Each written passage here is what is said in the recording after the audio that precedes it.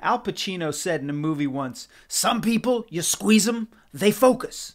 Others fold." Of course, he was talking about how people deal with pressure. And in the case of the rock band Kansas, when the time came where their record label was beginning to lose faith in them, starting to wonder if they were ever going to get a return on their investment, guitarist Kerry Livgren, well, he focused. He was coming in every single day with a brand new song that he had just written the night before. And then just when they thought they had more than enough material, he comes in with yet another tune. They actually kind of groaned when he said, "Hey, I got another song, guys." But those groans were quickly replaced with awe when he played them this riff.